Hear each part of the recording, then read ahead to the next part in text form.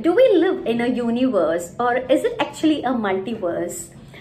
With the world speaking about metaverse and how this entire links are happening between the various cosmic connect, not just geographically in this world, but also through the multiverse, where there's a correlation of every birth that has happened. It's not about just the role of different births or the karmic investments and karmic debts, but there's something which has led you into this. The family you were born in, the education you've got, because there were so many things. If everything was through our thoughts, then who decides where we are born? What are the experiences that we are going through?